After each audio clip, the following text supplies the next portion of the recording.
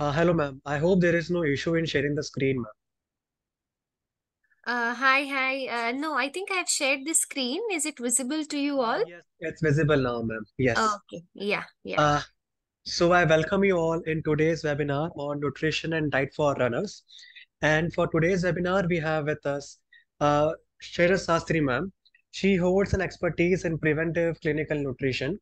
She is a published author for newspapers like Deccan, Bangalore Mirror, and magazines including Femina and India's Today. She also actively involved in conducting corporate webinars with companies like Titan on semiconductors, telesolutions, and many. She holds a double master's in sports science and applied nutrition. She is also a certified trainer in bariatric nutrition and diabetic education. Over to you, ma'am. Thank you. Thank you for that lovely introduction. I think without much delay, I would like to start off.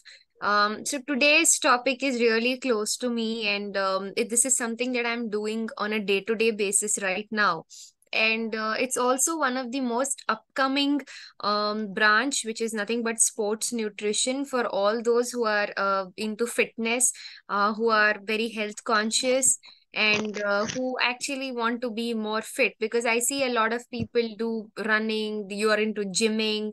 So but the thing is, sometimes we get it wrong when it comes to nutrition, because we have so many social media, and so many people talking about it, so many influencers playing a big role.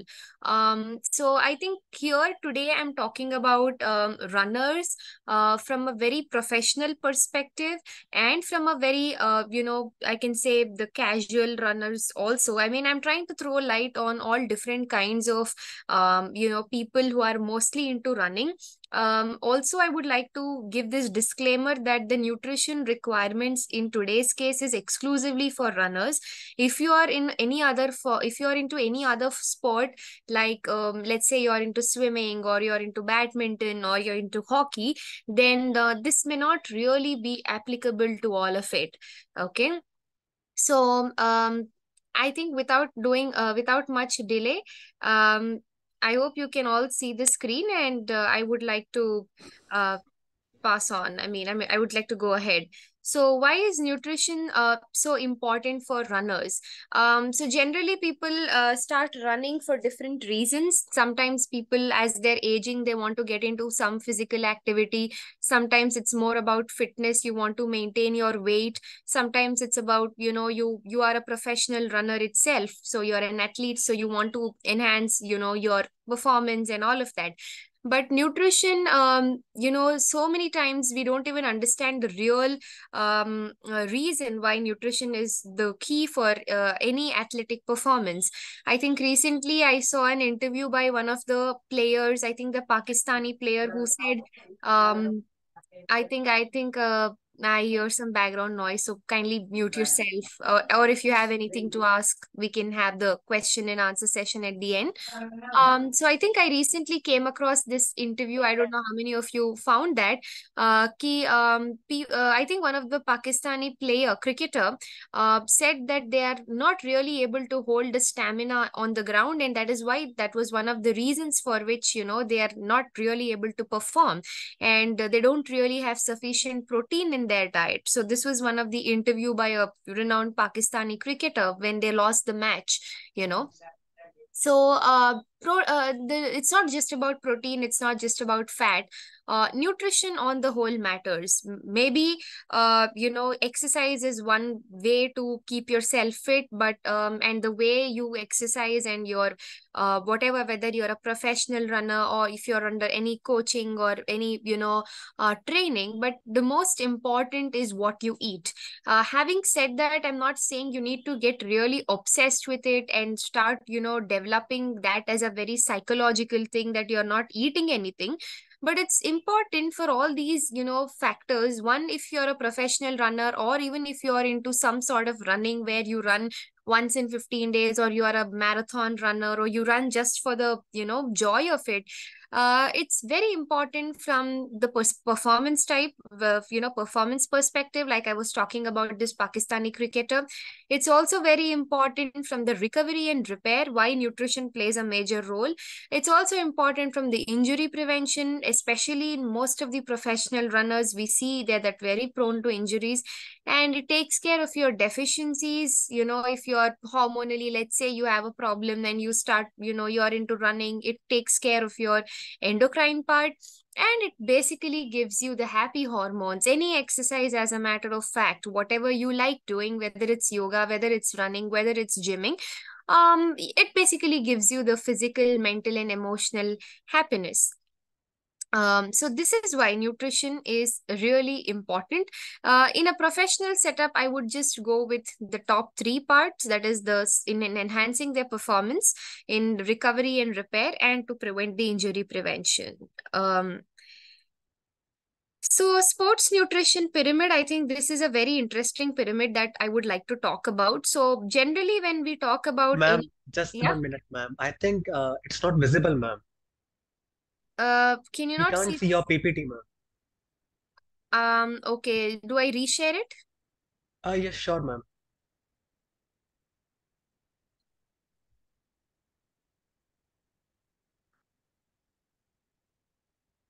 now?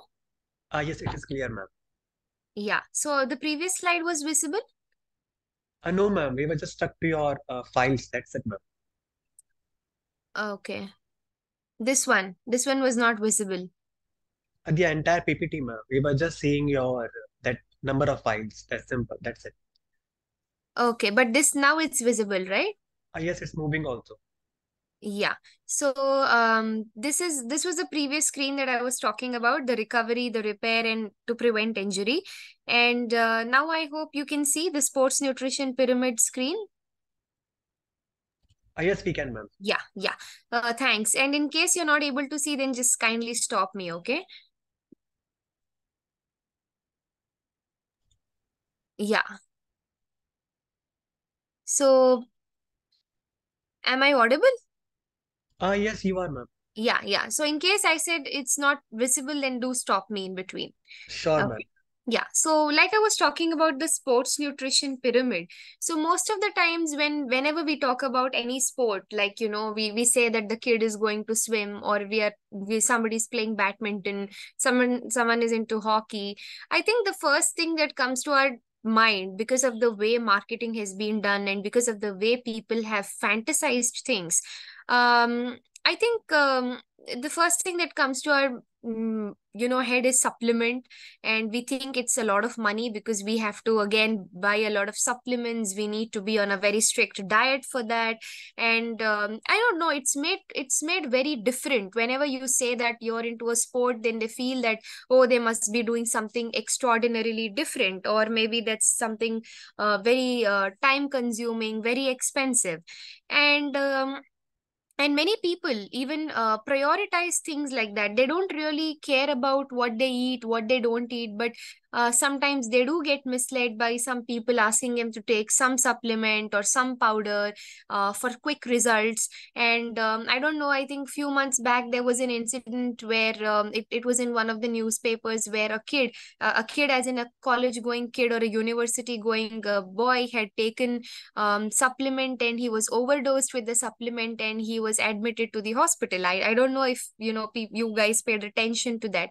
So there is a lot of marketing, there are a lot of false claims that keeps coming in, through media and through different platforms, and we tend to fall prey, because we all, like, at the end of the day, want to look good, feel good, be healthy.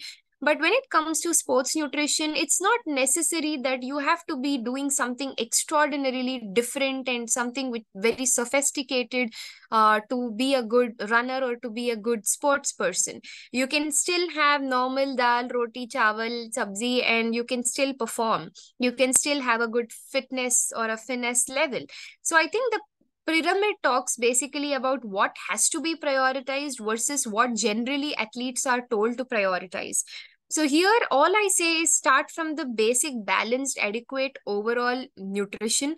Okay, and then comes your timing of the meals, because many a times with sports, people travel, there are a lot of tournaments, and at times, it also depends on the psychological part, because if you're winning the game, if you're losing, that also plays a major part. And then you have the supplements. I'm not saying supplements are bad. Yes, in certain conditions, in certain games, in certain aspects, we do prefer or we do prescribe supplements, but there is always an index based on which we administer supplement. So I think this is very important even in this case when I'm talking about running, because people think that they have to unnecessarily load themselves with energy bars, with gels, with xyz things.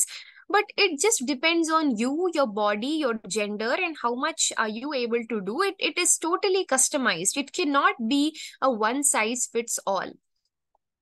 Moving on to the next slide.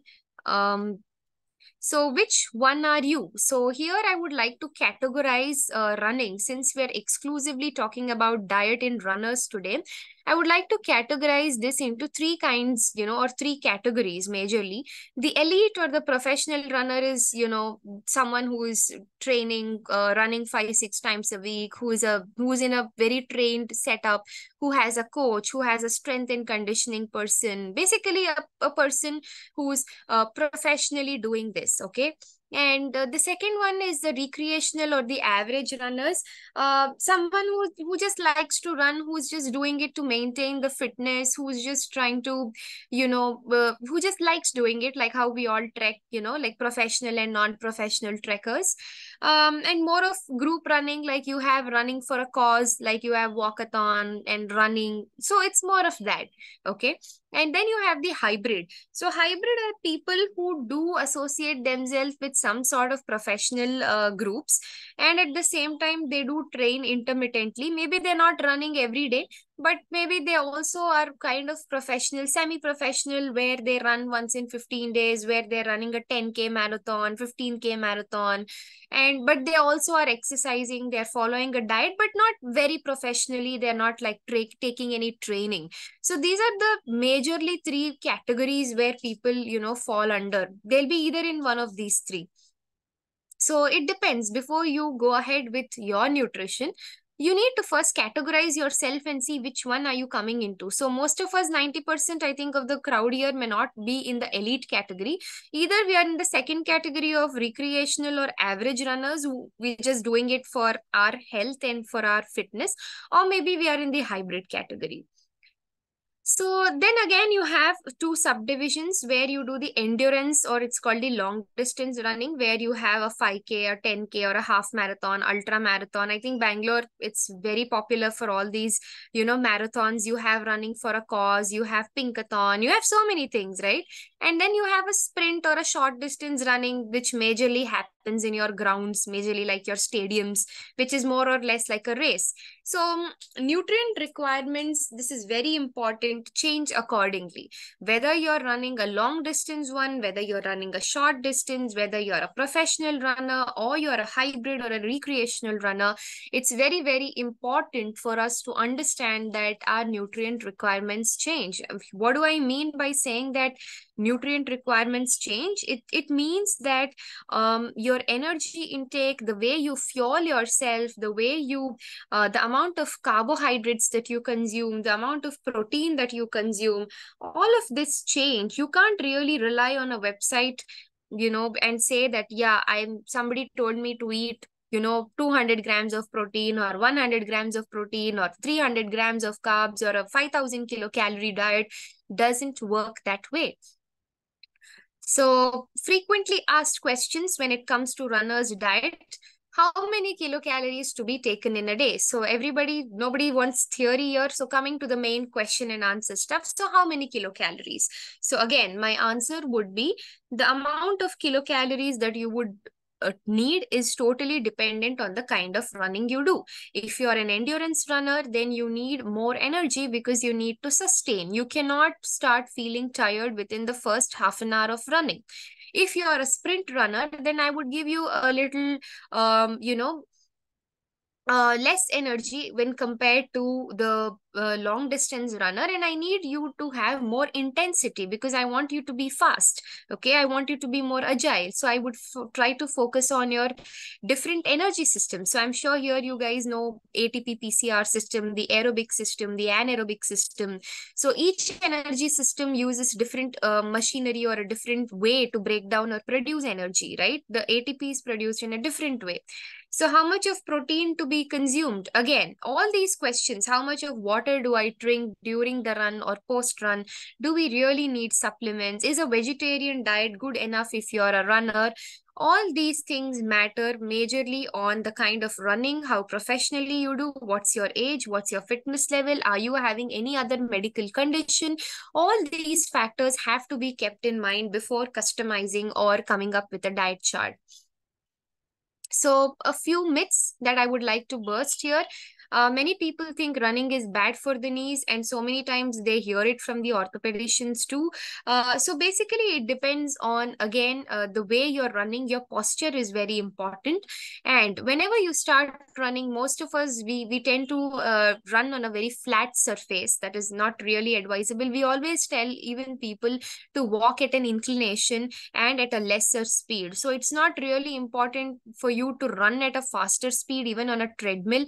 Even if you're a beginner, if you're practicing to run, it's always important that you have the inclination even on a treadmill, and the speed can be less. Okay. And especially in a city like Bangalore, it's always better to run on a track where like a stadium track than running in a park, right? So because these are the wrong practices, I see a lot of people running in a park. The sim, you know, the park and the stadium cut track is totally different. So when you're running in a park, it's not really making a difference because it's just putting more pressure on your ankle and knee. So that is when you tend to hurt yourself, and I see a lot of people slipping, having a fall and all of that. So running is not really bad for knees. That is the first and the most common thing that I get. Always do carbohydrate loading because you need more of that? No, not necessarily. Yes, you need carbs when you're a runner. Yes, because you need a longer sustainability. But you also, it depends on the kind of running you're doing. Suppose you are a short, a sprint runner, then I would give you some simple carbs because I want the energy systems to peak. And if you're a long distance runner, I would not give you a lot of simple carbs because then you will have a sudden peak of energy and then you will lose out on your energy, after when you're nearing your, the end of the race. And I need to be fueling with food and hydration mix on every run. So during the run is also very important, like how we have something like a pre-run or a post-run. During the run is also important, but it's not necessary that you always eat something. Usually you see people who are playing tennis or any long activities. If you're an endurance runner, then probably you will have to have something like an isotonic drink or a hypotonic drink, which I'll be talking about in the next few slides. That's nothing but your simple nimbu pani or tender coconut water, or maybe depending on what kind of distance you're running, probably an energy bar would do. But not necessary that you always keep fueling. You carry a lot of food and you have to eat something like a big meal or something like that. And all the runners need the same calories or runners need less calories? Yes. So either people think that runners need more. There are one set of people or one set of literature which wrongly says that they need more, or some really suggest very less because they think that runners have to be very lean. But it's not about needing more or needing less. It's totally dependent on your physical activity levels. Again and again, I'm saying the same thing, and it totally depends on the kind of running that you do. So based on that, you have the IOC recommendations, you have the recommendations from the sports bodies, which tells you how much of kilocalories you need. So what runners here really need in their diet? So these are the recommendations given for a professional runner. Professional runner here, I mean by someone who's running 5 to 6 days a week. So for such a person, the general energy requirement in a day is around 3,500 to 4,000 kilocalories a day. trust me, they need this. Okay. And the carbohydrate generally is around 6 to 8 gram per kg body weight. So if you are someone whose body weight is 60 kg, so the minimum carbs he needs is 60 into 6, which is nothing but 360 grams of carbs will be the minimum, the lower limit. And protein is anywhere between 1.5 grams to 2.5 grams per kg body weight per day. And the fat percentage, we also tend to go up, we tend to take it till the upper limit of 35%, because many people think that only carbs are important, only protein is important, and they don't really keep a tab on the fat. Fat is equally important, because if you do not have the healthy fats, carbs generally break down quickly and then you start feeling tired. So you also need that little bit of essential fat which you get from your diet to keep you going, to make sure that you're not having a lactic acid accumulation, to make sure that you're not having a cramp, to make sure that you're not accumulating a lot of pyruvates or lactic acid in the system. And micronutrients in runners are extremely important. It could be calcium, it could be vitamin D, it could be iron, it could be zinc, because yes, running involves a lot of lower body, and lower body, especially your hips, your knees, your joints, are mostly engaged in these activities. And that is why I'm not saying you all need a supplement, but micronutrients like zinc, selenium can come from normal nuts, seeds, salmons, your fishes, your chicken, all of that. So a proper balance of your food is very important. And vitamin D, I think most of them are deficient, whether you're a runner, not a runner. So it's all the more very important that you focus on your micronutrients, because majorly everybody is talking about carbs, protein, and we don't really pay attention to the micronutrient. So the next important thing that I would like to talk is about nutrition periodization. So this is for someone who is also a hybrid runner, or who is not even a professional runner, but who is just running maybe once in 15 days for the fitness, or who's also a part of groups. So nutrition periodization is very important when it comes to your phase, because I know a lot of people who are not really professionally doing it, like, I mean, who are not doing it a full-time thing, but they're also not, at the same time, not very casual. So for such people, when they have a run coming up, like let's say next 15 days you have some run that is coming up, you want to run a marathon, so you need to understand that there are four different phases in this entire thing. So there is a general phase, there is a specific phase, there is a training phase, and there is a rest phase. So suppose now most of us can be in the general phase or the specific phase. So if you're in the general phase, like you have the run which is coming in next 15 days, it's very important that you start training. So I'm sure you all will be training, like, whether it's, you will be doing a very high volume training, and maybe it will be a mix of your resistance training, like your gymming, and it'll also be a mix of your core and cross training and all of that along with your running. So in these conditions, you see the calorie recommendations are very important, because you need to fuel up the body, because when you're running, it is very important that you have your glycogen stores intact. Because what happens, it's not about only that one day ka food that you eat, it's about the previous 15 days or 10 days what you have eaten matters, because your glycogen stores are going to be used when you're doing a long distance running, or maybe even a sprint running to some extent. So it's very important that you fuel up yourself very well. So these are all the carbohydrate, protein, and fat recommendations. So in the general and specific phase, general phase focuses more on the aerobic development, means you start running with little bit of weights and dumbbells. But in a specific phase, you're doing more of your muscle exercises, like you're training your quads, you're training your hamstrings, probably you're training the calf, you're training the ankle, and on all of that.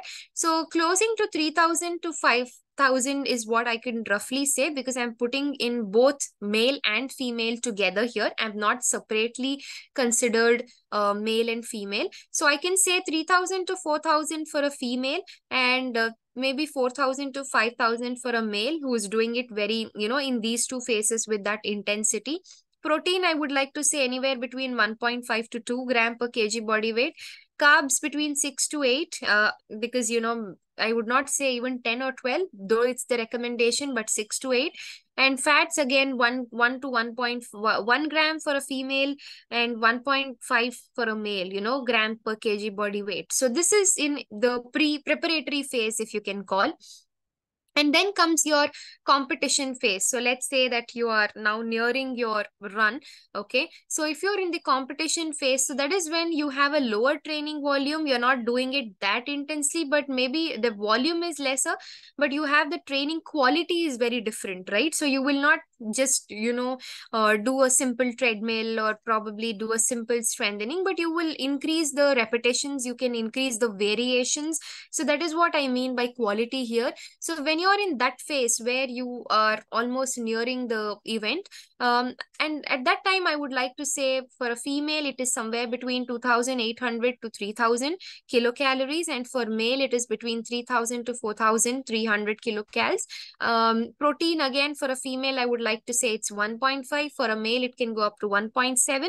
And carbs, again, between 6 to 8 for a female, and up to 10 for a male, depending on his weight and how fit he is. And fats, 0.8 for a female during the competition phase, and for a male I would give up the upper limit of 1.2. So this is called nutrition periodization, which is very very important, and which people don't do. They just they run, and then later they end up having problems. And the transition is extremely important. So in the transition period after your run, it's very very important. You just cannot stop the diet like haywire, or just the next day anyway you will have a lot of pain, body ache and all of that, however professional or however trained you are, but you just cannot stop it abruptly. So you need to transit very well. And here again you will have a low intensity training, you will have rest, you will have some psychological physiological recovery, strengthening, rehabilitation is very important. And here I would like to say a 2,000 kilocalorie diet for a female, and for a male maybe 2,500 to 3,000. And protein, 0.8 to 1 gram per kg body weight for males and females both. And carbs anywhere between 4 to 6 gram per kg body weight. So 4 grams, as in if your weight is 70 kg, it's nothing but 280 grams of carbs in a day. So this is very very important that you transit very smoothly, very graciously. Otherwise what happens is when you're preparing and then you're tapering into a competition phase, and most of them do not do the transition phase, they are just totally off the diet. It's like, acha, run ho gaya khatam, so from today I'm eating everything possible, let's see what happens until I'm running next. So that is extremely wrong. I mean, that's extremely bad. So it's very important that you transit. So essential components. So like I talked about the nutrition periodization, that is of the mainly three phases, which is your preparatory, competitive, and your transition phase.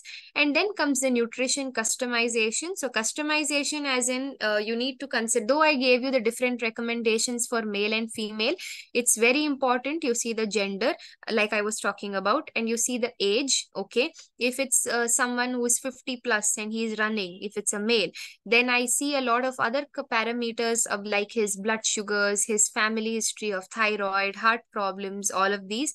And I also see the training capacity, because though we talk about intense training and all that, a 28-year-old runner and a 50-year-old runner will have different training schedules, and it has to be customized.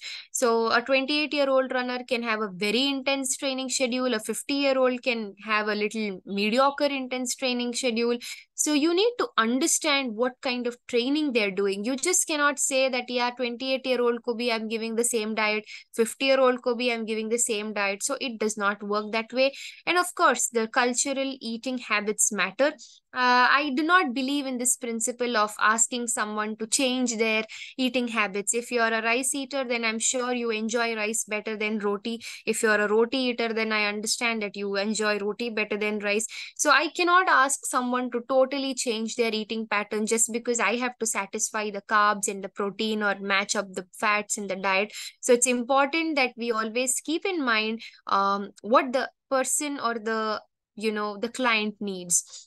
Very very important is the electrolyte balance. So whenever it comes to any short distance running or long distance running, there is a lot of sodium and there is a lot of electrolyte like your sodium, potassium, calcium being lost in this whole process. So we do something called the sweat rate analysis. So generally, especially this is done in a long distance or a endurance kind of a event where it lasts more than 90 minutes.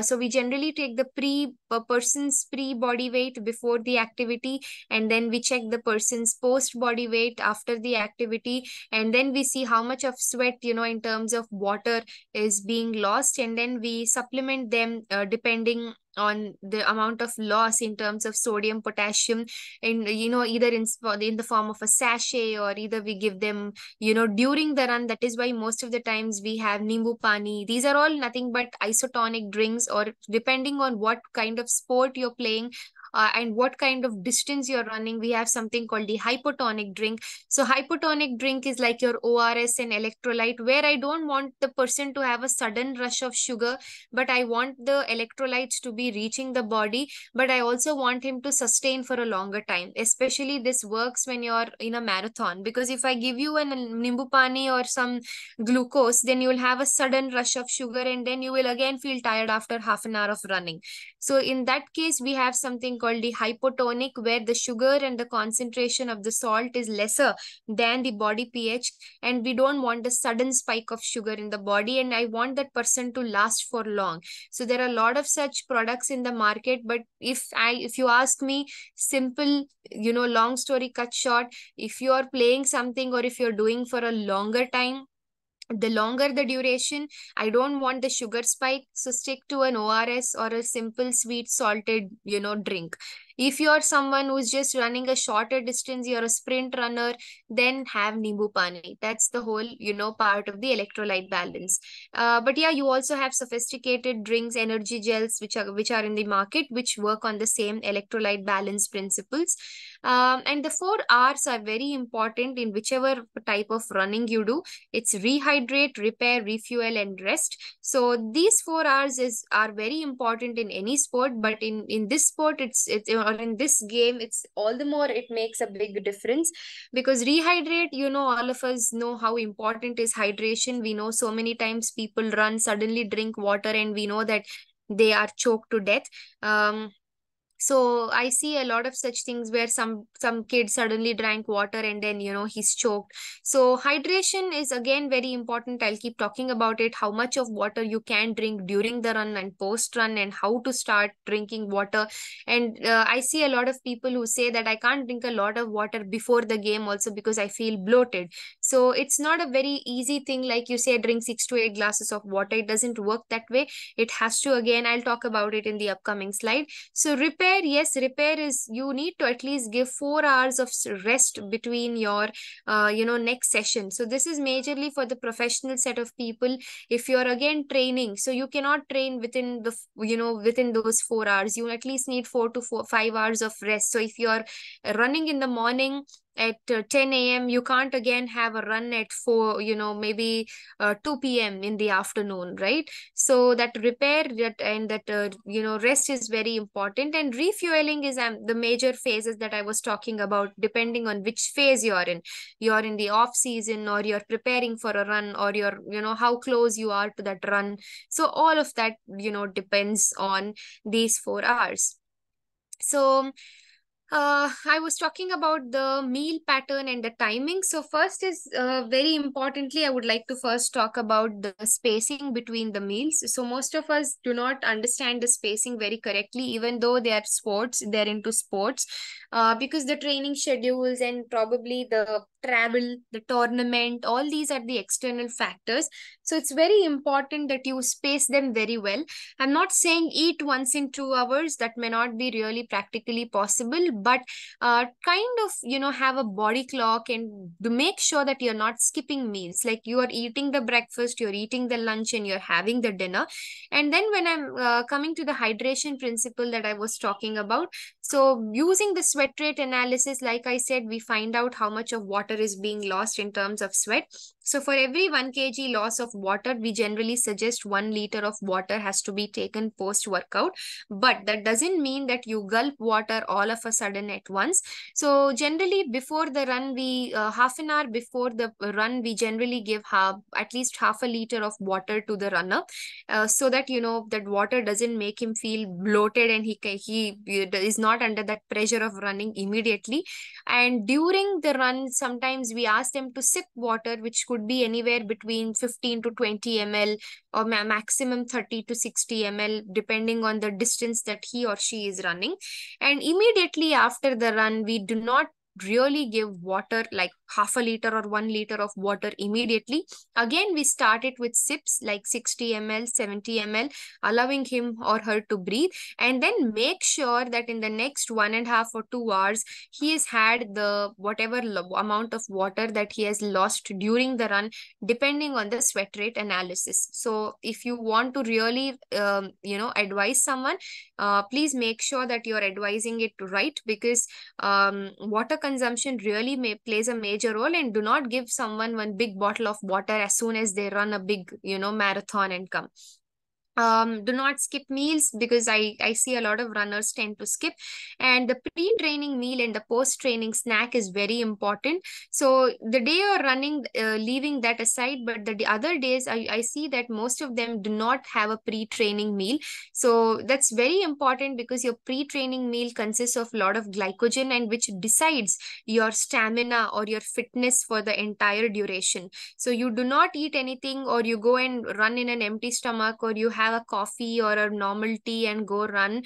It doesn't work that way. Generally, we say a 300 to 400 grams of carbs has to be taken before the run. So that's nothing but you can have something like an aloo chaat, like a bread pizza, like a I can say sweet potatoes, maybe roo afza. All of these can be your good pre-training meals, or maybe a bowl of upma. All of these, like a sago upma.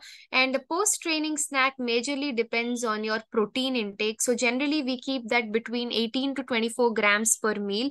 So good post-training snack should be something like your anda, basic simple boiled eggs or scrambled eggs, or maybe a protein bar, or something like groundnuts, basically giving you 18 to 24 grams of protein. So that is very, very important. And otherwise, what happens is you tend to have an imbalance in the system. You will not really last for long, and your stamina is affected, your muscle is affected. So the idea of running is to lose the fat or to keep yourself fit, and not to damage the muscle. So fueling up and post race. So this is again fueling up. I think I've spoken enough about it in nutrition periodization. So fueling up is what you do in the competitive phase and in the preparatory phase, especially the preparatory phase. Like I told you, how much energy, how many carbs and protein, fat. And the pre-training, since again I'm stressing more about on that, because I see a lot of people, they have their lunch, and then maybe around 1 p.m. And then they have a training, or they go for a run in the evening at 6, and all they do is at 4 o'clock they probably have a coffee and a tea, and then they go for a run.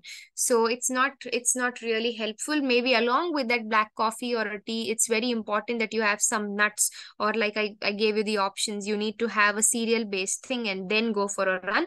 Again, depending on what kind of a run it is, you need to decide your cereal. If you're doing a short run, then you can have something like a sago upma. But if you're doing a long distance running, then I want you to have something like a complex carb and go, so that you don't really feel tired in the first half an hour of the run. Okay. And during the game, energy drinks that I was talking about, nimbu pani, your ORS. So hypotonic, again, for just repeating the same, hypotonic is something that doesn't want a quick sugar spike. The salt and the sugar concentrations are lesser than the body pH, and it's mostly given for a long distance runner. Isotonic is for a normal sprint runner, or a normal run which lasts less than 90 minutes. It's basically to replenish the electrolytes in the body, so majorly taking care of the sodium, potassium. So for a good example for that could be your nimbu pani, your any watermelon juice, any fruit based kind of sweet lime wala, sugar lime and sugar salted water. Basically that is isotonic. And post, like I told you, 18 to 24 grams of protein is what we target. And the carbohydrate post run is around 1 gram to 1.2 grams per kg body weight. So more than carbs, it is mainly the more emphasis is laid on protein after the run. So again, it's very important that immediately after the run you should not stuff yourself with an egg or with some, a very high protein source, because then you will feel bloated. So, yes, start it with water first. Relax, sit down, drink sips of water, hydrate yourself, and then probably start with a drink. So, have something to drink. So, generally, what we do here is we generally give milkshakes or something like that, and then see the person is okay tolerating that. And then we give a meal, like maybe probably like an egg or some scrambled egg or something like that. So, thank you very much for a patient hearing. So, I would just like to say that pre workout nutrition is necessary for performance, and post is also necessary for progress, because that's the main aspect here. I see that the pre and post are not really taken care of. And whether you are an elite runner, recreational runner, hybrid runner, I think proper nutrition is the key to unlock your body's potential, because with so much of health, fitness, body and all that being, body awareness being around, I think we have too many things, so we don't know which is correct and which is wrong. So we tend to listen to a lot of people. Some people are like just doing it out of practice, some people are doing it professionally. So yes, it's very important that before you sign up for something, you understand the pros and cons of everything, and then you do it very mindfully. So thank you very much. Thank you for having me here. And any doubts, any question? Protein. So vegetarian protein is normal combination of your dal chawal, all your dals, horse gram being the very best among the all, followed by moong, followed by tuar and chana.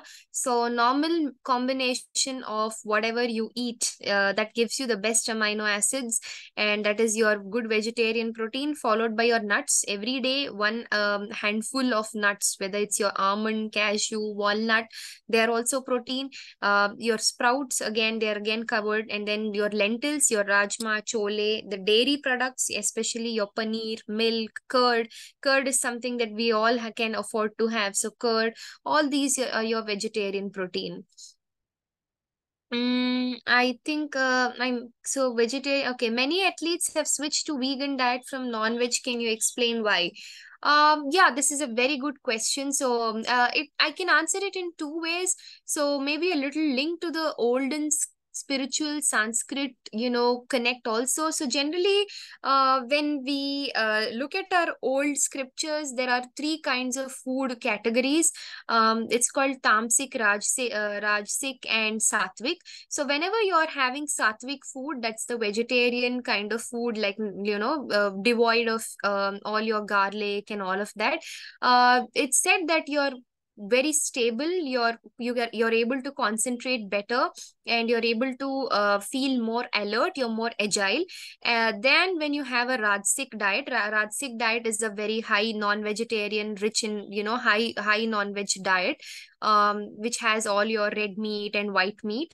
So it's based on a study that people feel more lighter and more energetic when they switch off to a vegetarian or a vegan diet.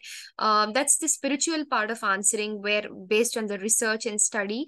But when you look at the actual scientific reasoning, non-vegetarian foods these days are infused with a lot of hormones, like your chicken, your even milk, as a matter of fact, your mutton, all of that. So with these, and since these runners really train very hard and they need a lot of protein, when you have a lot of these hormone infused non-veg, it causes imbalance in the body, and that is why people end up having a lot of aggression, hormonal imbalances, testosterone, estrogen and all of that. And I think that is why people have switched more to vegan, so that basically it's a plant-based diet and you can cut down on these hormones. So I think I've answered that. I'm losing out on a lot of questions, but whatever I can see, if anyone is suffering with PCOD, what is the diet? So I think that's a totally different thing. If you're a PCOD with and a runner, then it's different. If you're just a PCOD, then it's a different thing. So I think that's totally for a different session.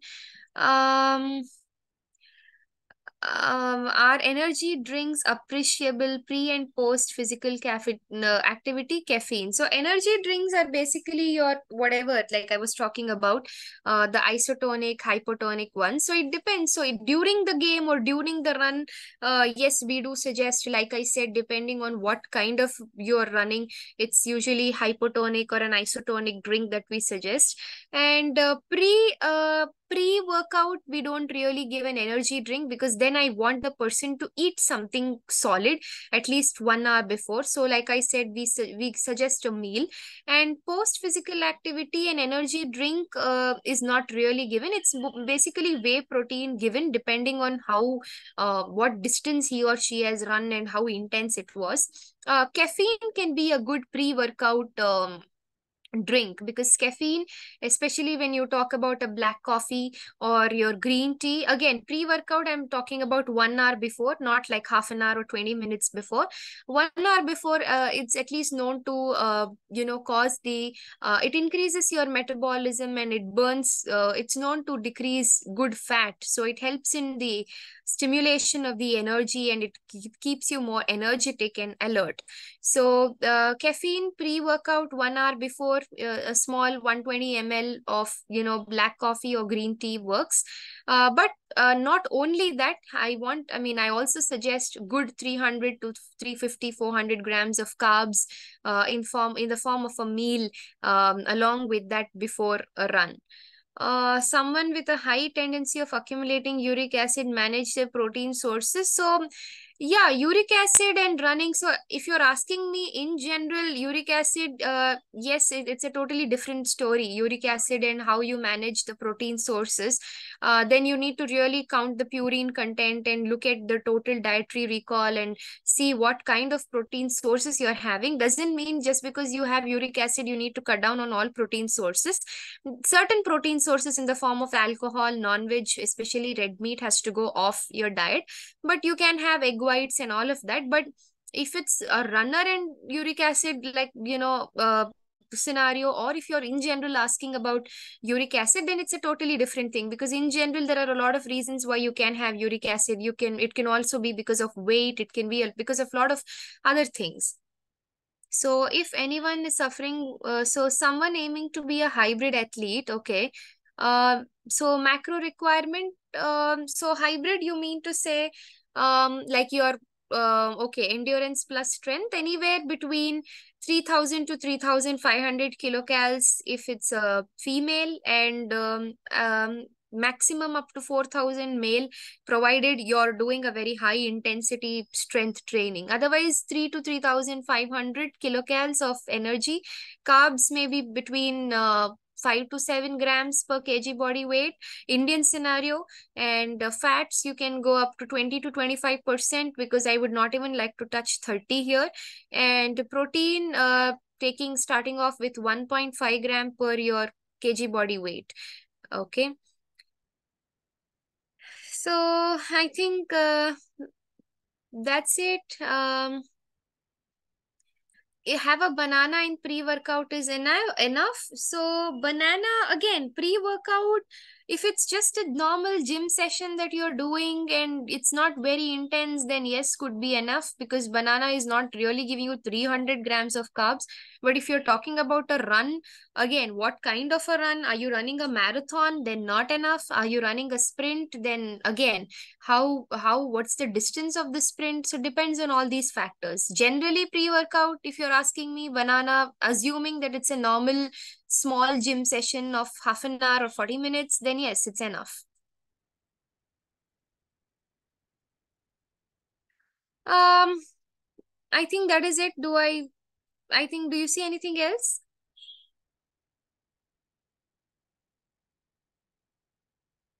I don't know if I missed out on anything. You can just unmute and ask, otherwise I think I would wind up.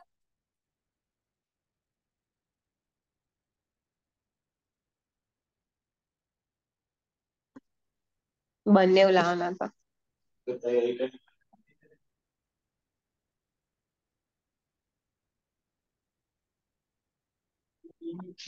I think we Yeah. can wind up, ma'am. There is no more Yeah. question.